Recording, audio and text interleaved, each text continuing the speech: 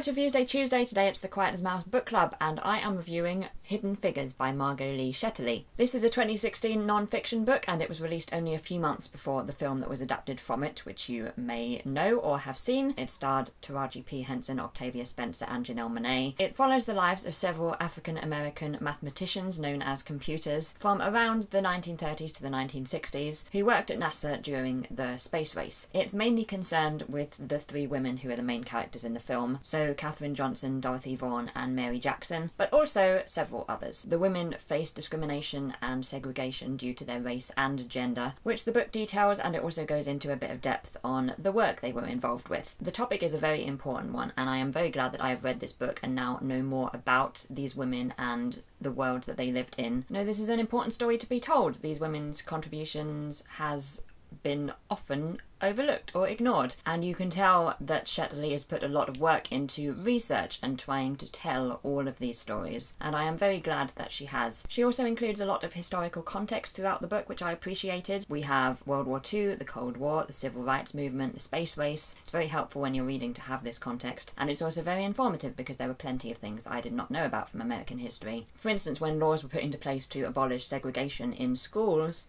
there was a county in Virginia which just closed all of their public schools instead of complying for 5 years. For 5 years! I would say that the book can be quite dry. It can get a bit bogged down in the technical details of the work that the women are working on. I personally feel like it didn't really need to so much. It felt a bit like a distraction. And I'm a mathematician and I'm saying that. And I'm not entirely sure how to articulate this, so apologies, but I feel a bit like the book didn't entirely know what it wanted to be in terms of tone, I guess. It could have been a very dry, chronological account of these women's works and contributions, or it could have focused more on the personal side, treating these real-life people maybe more like fictional characters, let's say, allowing the reader to get to know them a bit and get to see their flaws and thoughts and feelings. This book felt a bit to me like it was doing a little bit of both, but not going quite far enough down either route, which made the reading experience for me a little frustrating, I guess. You know, it could have gone down the former route and been a very detailed account, but it wasn't chronological, and it also flitted between characters a lot, so you weren't spending any significant length of time with one person, which could be a little confusing. And it could also focus on things which didn't entirely seem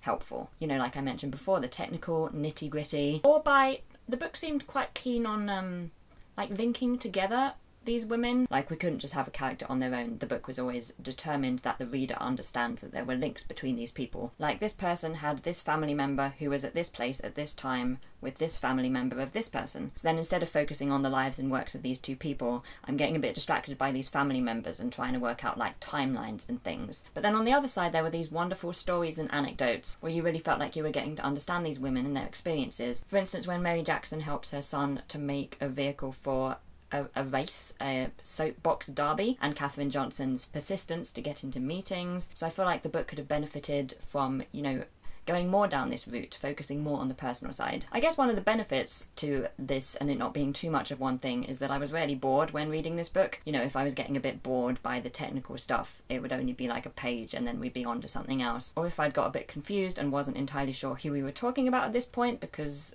of all of the people, it wouldn't be too long before I was back to the story, back to being involved in the story. So yeah, I guess what I'm saying is that this book is important, and the stories it is telling are important, the subjects it raises are important, and we need to hear about these things and learn about these areas of history. And I would encourage reading this book and learning about these women's contributions, and to learn about segregation and civil rights, which is still unfortunately very relevant today. Also, I'm just going to talk very briefly about the film before we end. The film definitely focuses more on the personal. It's far more of a fictional account. It takes a lot of creative liberties. It's far more character driven, it's far more humorous. It does have several inaccuracies, which is another reason to read the book. I'm glad that I've read the book now in order to be able to separate the fact from the fiction a bit more. So if you have seen the film, I would recommend reading the book. Also, if you have read the book, I would definitely recommend seeing the film, especially if you found the book to be a bit dry. And if you haven't read the book or seen the film, then I guess the question is which you should do first. My thought is that I kind of wish that I had read the book first, because when I was reading the book I did get distracted sometimes by trying to equate